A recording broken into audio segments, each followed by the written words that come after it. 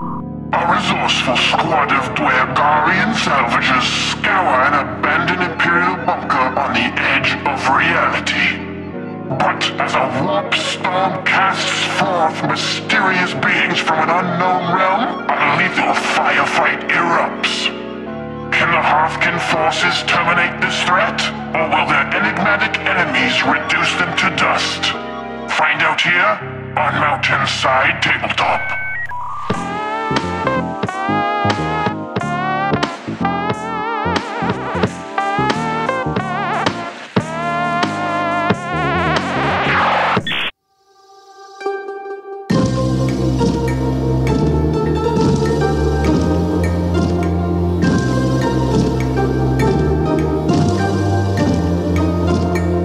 What's up, y'all? We're back, and I finally got my Hearthkyn Salvagers on the channel. Finally finished them. Got my Hearthkyn Dwarf paint scheme.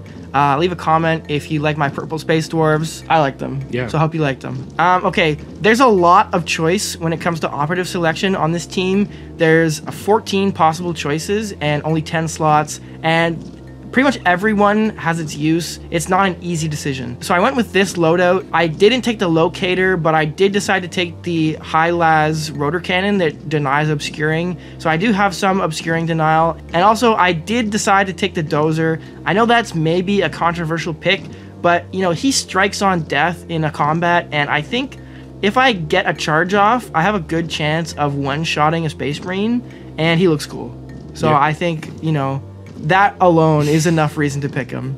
For equipment, I have 15 EP to work with because I did take the lugger. So, okay, I took one use of the excavation equipment to make one of my barricades traversable. I took the invuln save aura on my leader, and then I gave climbing ropes to all my gunners plus the grenadier, and then I handed out a few plasma knives just to round out my points here. And help out just in case I get locked up in combat with some of my plebs. So, as we all kind of know, there's a lot to worry about with this team. They do really, really well into elites. They've got 3-up saves, which are always kind of a pain. I don't have a ton of AP to deal with that. But I think my biggest fear is the leader. Overall, they're a great operative that's certainly capable of dealing some damage, but all of the, like, grudge token shenanigans means, like, my guys are just going to be, like, just dealing with so many auto-retained crits. Unlike Intercession, they mostly just have 12 wounds, so it's like going to be pretty easy to chew through, and that does worry me. Plus, I've got to deal with the melee threats, and I've got to deal with the gunners. So basically, if I just kill everyone and leave, like, your comms guy, I'll be okay. Yeah.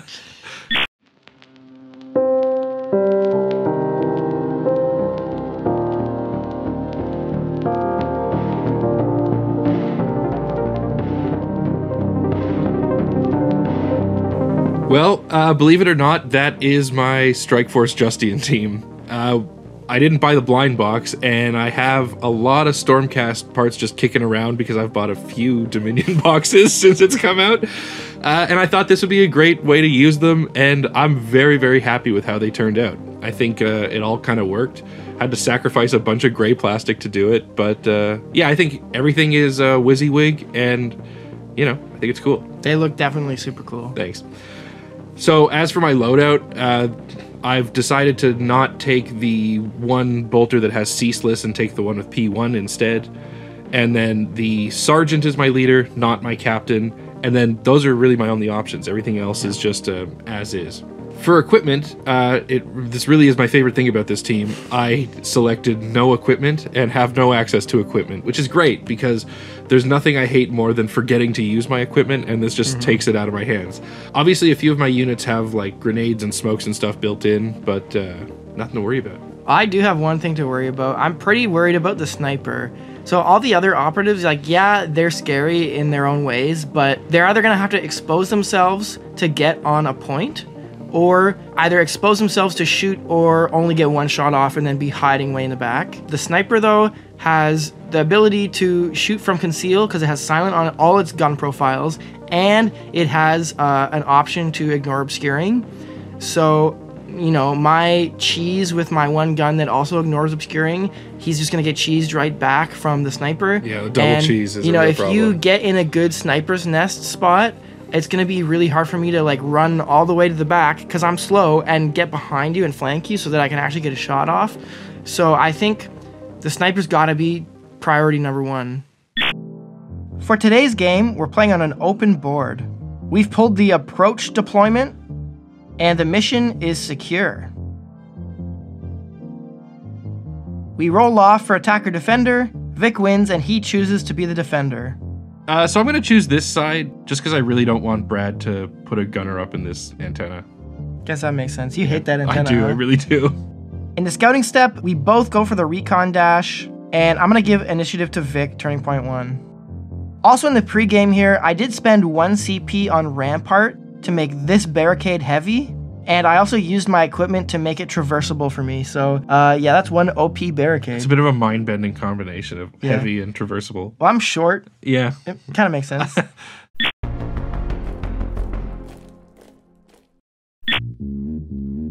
To start off turning point 1, I'm going to put a grudge token on Vic's sniper. Neither of us play any strategic ploys, but I'll wrap up the strategic phase by placing my attack token in Vic's deployment zone. For attack op reveals, I'm going to reveal seize ground on my heavy barricade. Everybody knows this, but yeah, obviously I did this. Nobody reveals anything else, and we get right into it. With the first activation of the game, I'm going to use this normal intercessor that's just kind of sitting in the middle of nowhere, move, dash, and secure this objective. My high-las rotor cannon is going to dash, and then because this gun ignores obscuring, I'm just going to shoot Vic's sergeant way in the back here.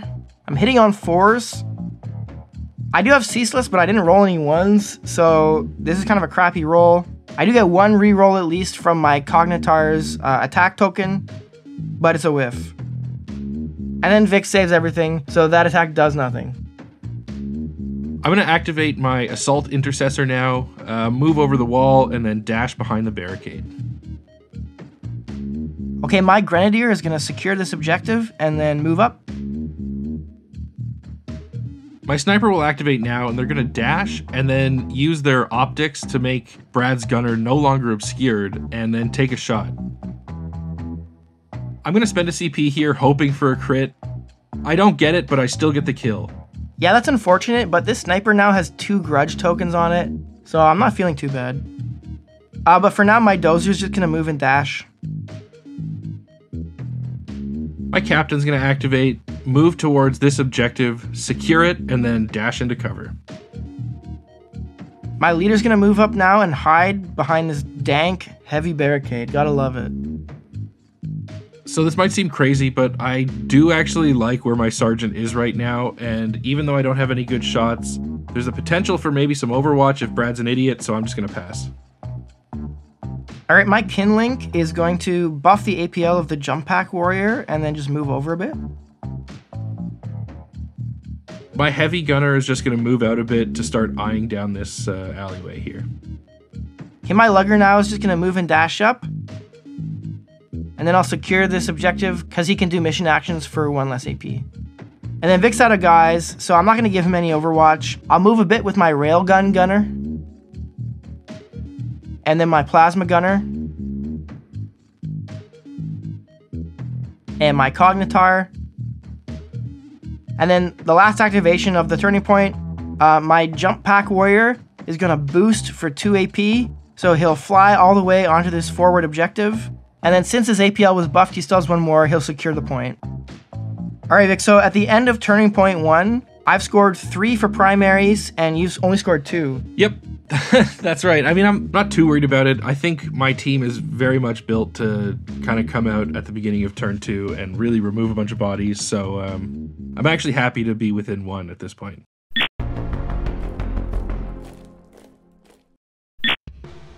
At the top of turning point 2, we face a massive initiative roll, and unfortunately Brad wins. In the strategic phase, he's going to put a grudge token on my captain, and then I'm going to play Tactical Doctrine for some sweet rerolls, and then Brad's going to move his attack token towards where my captain is, and then play Proximate Firepower.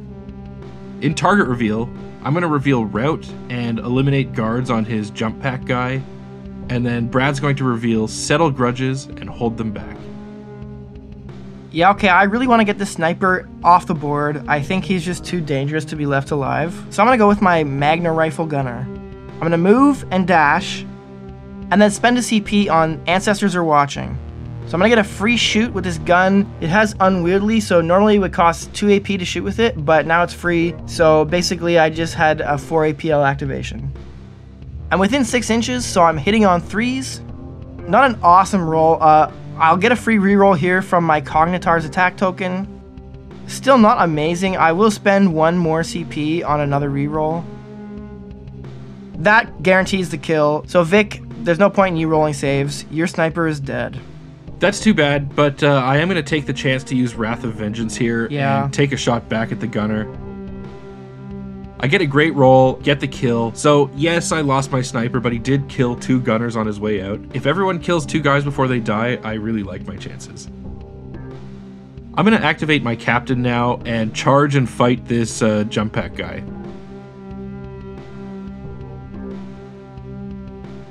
Brad gets a pretty awful roll here, which is great because I'm just able to parry his 1 hit and then kill him without taking any damage. And then I'm going to use my last action to shoot the dozer with my plasma pistol. He has an invuln save, so there's no point in overcharging, but it doesn't matter and I get the kill either way. That's going to score me victory points for both rout and eliminate guards. Yeah, that hurts a lot. Like, yeah, I'm probably going to kill your captain this turn, but I thought at least maybe I'd get 1 hit in from my jump pack guy, deal 5 damage to you and soften you up. Alright, well, I'm gonna, try and kill you, I guess. So my Grenadier's gonna go, and I'm just gonna chuck my big grenade right at your captain. That's 3 crits through right now, but Victor rolls an absolutely insane defense roll. Yeah, he plays transhuman on top of that to upgrade to 3 crits and saves literally everything. That is disgusting.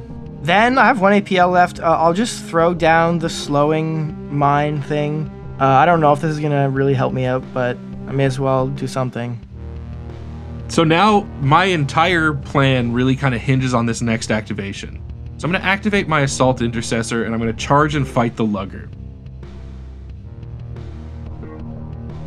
I get the kill, and unfortunately I do take 5 damage from the Plasma Knife. Then I'm going to shoot the Plasma Gunner with my Bolt Pistol. I'm going to spend a CP here to re-roll because I really need this kill to go through. And it just doesn't happen. I only do 3 damage here. It's pretty disappointing. If I was able to bring both of these guys down, I basically would have had total domination on this side of the board, and that would have been a great thing to have. Okay, my Cognitar is gonna go now. I'm gonna move my attack token near Victor's captain. You know, I thought I wouldn't need it, but apparently I do need it. So yeah, I'll move it there, and then I will shoot the captain with the Cognitar.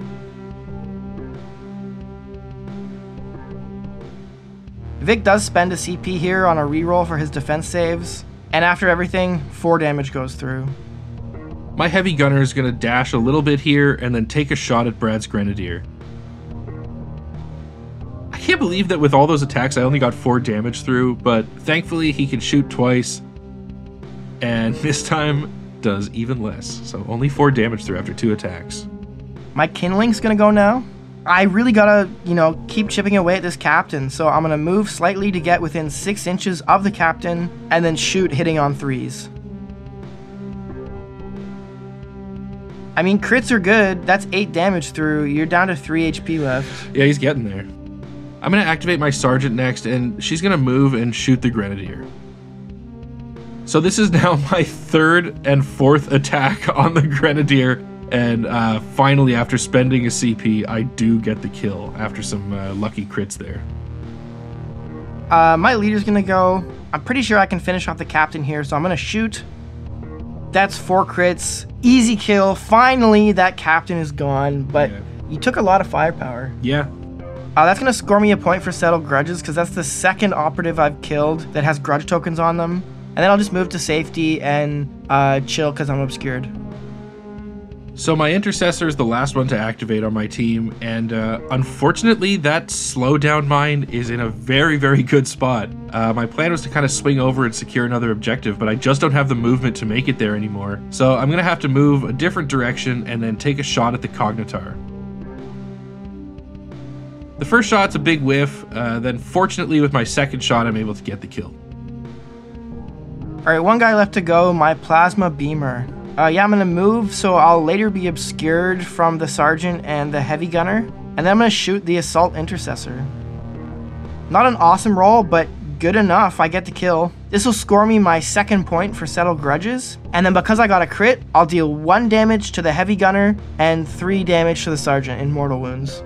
And that's the end of Turning Point 2. So the score is up 8-6, still in favor of the Hearthkyn. What a bizarre turning point. So at first, I thought I was screwed, right? Like, yeah, I got the sniper at the cost of my best gun, which I was okay with. But then your captain got a double kill, and then my grenadier's best bomb did nothing. Yeah. Yeah, it's funny, you know, like I said, I thought I was screwed at the beginning of this turning point, but by the end of the turning point, I'm like, well, maybe I'm okay. Yeah. Because, you know, you whiffed a lot of shots too.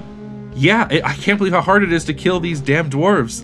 It's like so many guys have just kind of bounced off of them. Yeah, I mean, you know, 3-up saves with some invuln aura and extra heavy cover, like, not bad. Yeah, for sure.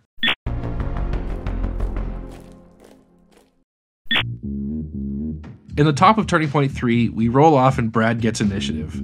In the strategic phase, he's going to put 2 grudge tokens on my intercessor, and I'm going to play Devastator Doctrine. In target reveal, all that's left for me to do is nominate Brad's comms for my eliminate guards. Well, I definitely want to get some more bang out of my plasma gunner before he loses his buck. Does that make sense? Not really. Not really. So I'm going to move and dash, and then pay for Ancestors Are Watching again to shoot Vic's Intercessor over on the other side of the board. With grudge tokens, that's 3 crits, and you're dead. Unsurprisingly, Vic does use Wrath of Vengeance here. He shoots my Kinlink, but he rolls badly, and I roll pretty well, and I take no damage. So things have gone from bad to worse here on my side of the table, but I'm going to activate my Heavy Gunner and take a shot at the Kinlink. First roll, once again, only does 4 damage.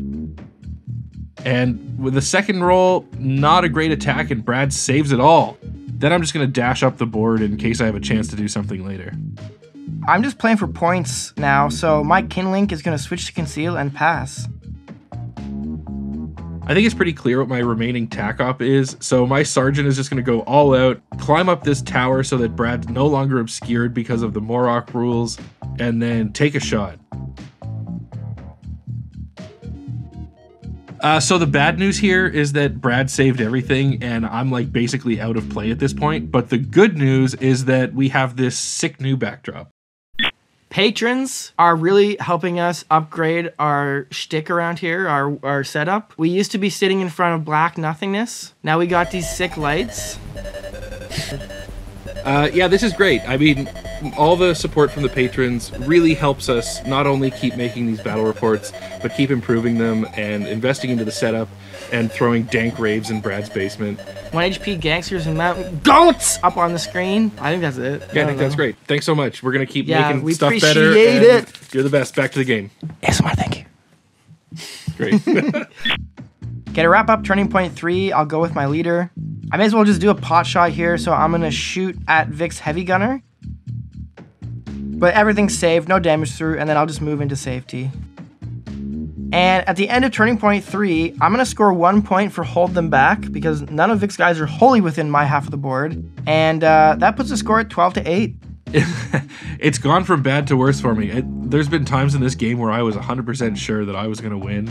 And then, like, you know, a few whiffs or, you know, you've got a couple good kills and scored some good points, and all of a sudden the math is very difficult. But that's part of playing an elite team, is if you lose a key piece or if one of your pieces doesn't do what you need them to do, there's not a lot of wiggle room there. Speaking of wiggling, if you like the mat we're playing on, you can wiggle your way over to skirmishmats.com. We got an affiliate link in the description, and if you've been trying to buy a mat from them in the past few months and you've noticed that their website isn't taking orders, well, they're back up and running again. They're taking orders, so you can hop over there and pick up your Desolate Dunes mat, and it gives us some money and it gives you a sick mat. Thank you.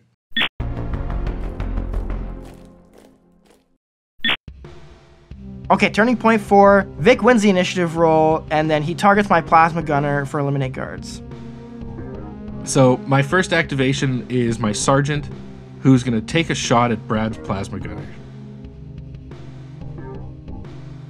Brad saves pretty well here, so only 3 damage goes through, and then I'm going to attack again, and Luckily, Brad takes another 3 and is dead. Unfortunately, then Brad plays this really sneaky tactical ploy and is able to secure the objective before I get a chance to go over there, which that sucks. Yeah, I'm just playing for points. My leader is just going to move up and conceal by this heavy barricade and get ready to score seize ground at the end of the game. Yeah, my heavy gunner is just going to move, dash, and steal one last objective. Not that it's really going to do much. And to round things off, my Kinlink is last. He's just going to move up and conceal by this heavy barricade as well and get ready to score. At the end of the turning point, I unfortunately don't score my last point from hold them back. But at the end of the game here, the final score is 17-12, and Hearthkyn Salvagers managed to salvage this game somehow. Yeah, I mean, they're a team that plays into elites really well, and now I'm starting to understand why. But I don't feel like that game was out of reach at all. I feel like that could have gone either way. Yeah, like if you had like not whiffed so hard with some of those shots and killed an extra body or two, like I couldn't have scored. Yeah, my whole plan was to kind of let you get a lead and then kill everyone and take it back. But then it was the crucial step 2 of killing everyone is where it kind of fell apart. My plan was to honestly start off by just staying even with you. Yeah. But I was lucky to be a point ahead, and then I just turtled. Yeah. And then scored my cheesy tack up with my heavy barricade. That was a pretty cheesy tack up, but even if you scored 0 from that, you still would have won. So, not that cheesy. But yeah, good game. Really happy to get my Stormcast Justian on the table, and looking forward to more. Looking forward to Nightmare. Yeah, Nightmare's coming soon. We'll be back soon with some Mandrakes and Nemesis Claw on the channel. Nice. So be sure to hit that subscribe button so you don't miss it. See you next time. I'm gonna go have lunch. Yeah, nice. Me Bye. too.